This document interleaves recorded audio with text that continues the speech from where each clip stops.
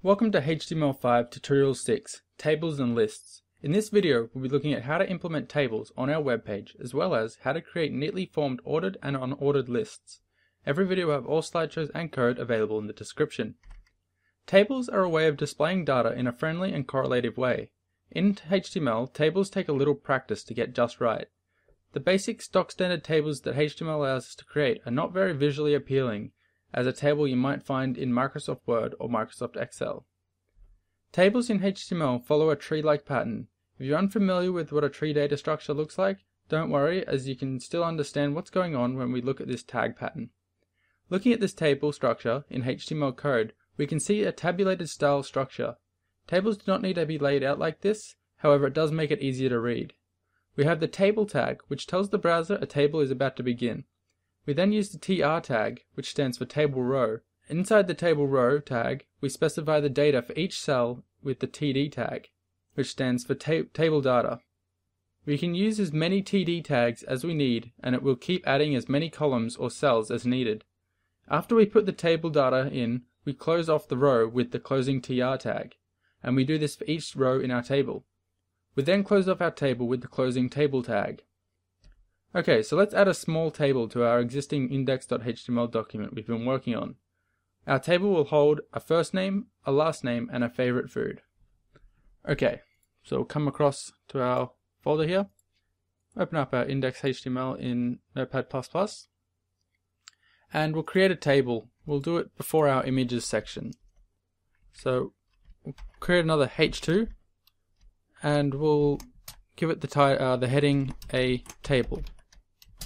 And we'll slash h2 and close that off. Now let's create our table. So we're going to use the table tag. And we're going to go down a row, we'll go down another row, and we'll close off our table so we don't forget about it later. And then we're going to tab inside our table. We're going to create a TR tag for our table row. And then we'll create our closing TR tag as well. And we'll go back up and tab in.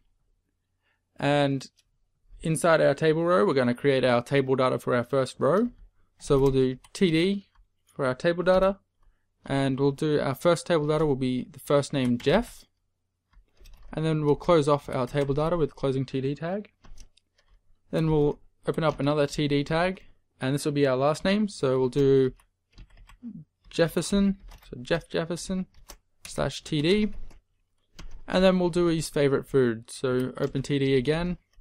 And we'll do his favorite food is pizza, and then we'll close off our TD tags.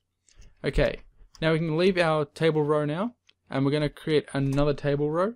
So TR, and we'll create our subsequent closing table row.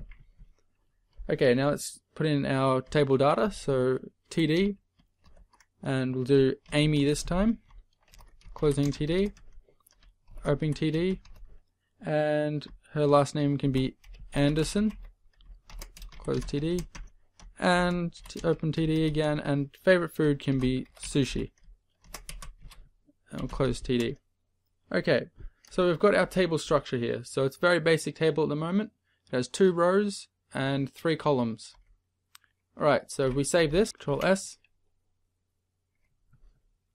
and we come over to our folder, we can open up our index.html, and as we can see, we get this table. So we've got a table, and we got this really simple table that's 3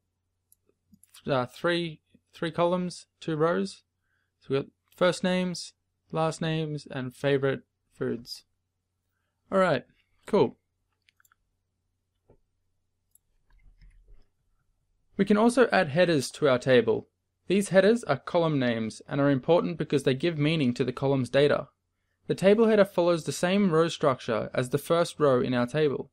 However, instead of using the TD tag, we use the TH tag, which stands for table header. Okay, our table is currently a little vague, so let's add a header row for our table with the information first name, last name, and favorite food. Alright, so we'll come back over to our code, and at the top of our table, we're going to insert a new table row, TR, and our closing TR. So we're adding a row at the top, and this row is going to have THs for table headers instead of TD. So TH, and we'll do first name, closing th, and then th open tag, last name, closing th, open th, and favorite food, closing th. Alright, now we can save this and we can jump over to our browser and have a look. So we'll refresh, and as you can see, we've got first name, last name, favorite food, and it's in bold. Cool. So currently our table just looks like words separated out evenly, but we can make our table look more table-like by adding a border. We can add a basic border by setting the border attribute of the table tag to 1. This border won't look very nice, but thankfully we can make it look nicer by using CSS. Once again, CSS will be covered in a separate series. Okay, so let's add a border to our table and see how it looks. So we'll come back over to our code, and in our table tag, we're going to set the attribute border equals, open quotes, 1. So we're going to turn the border on. Okay, so we can have a look at this now. So if we go over to our page, and we see it's got a border on it now. So it's got this really vague border around. It doesn't look very nice, but you know, it gets the job done. So this isn't very exciting. So let's set up a CSS border, set up the CSS border properties. So we come back over to our code, and we go up to our style. Inside of our style, we can set up the table tag, so table, and we can also set up the table heading and the table data tags as well. If we just do comma, th, comma, td, and this will cover our table, table headings, and the table data. Now we'll use our opening curly brackets, and we're going to go down a line and tab in. Okay, because we're going to set up multiple different styles for these tags, we're going to do a couple of lines of code. So we're going to do the border colon is 1 pixel, so 1px space. It's going to be solid space, and we're going to make it black. And we're going to semicolon to end this line, go down to the next one, and we're going to do border dash collapse and colon, and we're going to tell it to collapse and semicolon. We'll go down one more line, decrement the tab, and do our closing curly brace. Alright, so we've got the border, which is going to set the border to 1 pixel wide. It's going to be solid line, not dashed, and it's going to be black. And we're going to collapse the borders from the thick borders they are now into the 1 pixel wide borders.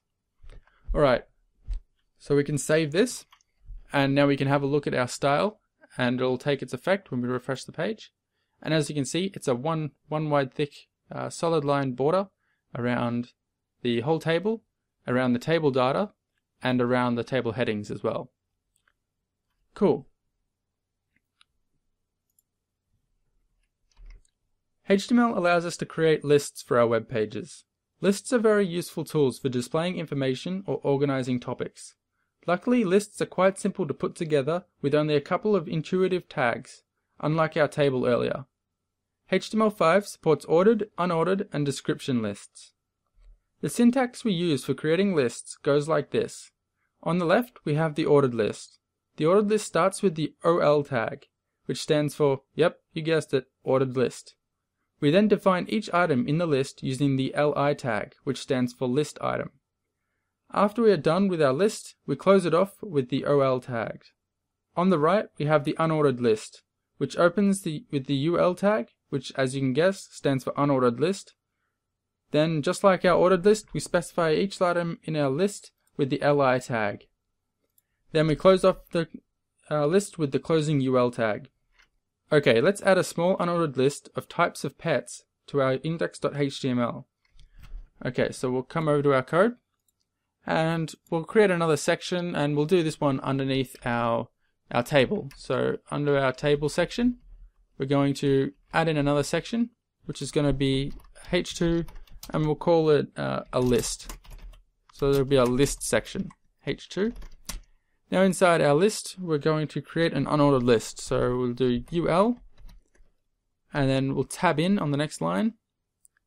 Actually, before we do that, we'll create our closing tag so we don't forget it. And we'll do our list items. So li to open up our list item, and we'll do a cat first, and then we'll do our slash closing li, and then we'll do another list item, and we'll do a dog slash li, close off the li tag, open up our li tag again, and we'll do a frog this time, and we'll obviously again close our list item, and we'll open up one more list item, and we'll do a mouse, and we'll slash close this last list item as well. Alright, so we've got our unordered list here, and we can save this and jump over to our web page, and we can see we've got this list, which is our cat, our dog, our frog, and our mouse, and they've each been put with a dot next to them, which is for an unordered list. Now we can quickly jump over and we can change this UL to an OL, and we can see what it looks like as an ordered list. So we come back over here and we refresh, we get 1, 2, 3, 4 instead of the dots. Cool. This concludes our tutorial on tables and lists. If you have any questions, leave it in the comments and I'll try to answer it as best as possible. The next topic we'll be looking at is forms and iframes. Don't forget to subscribe. Thanks for watching.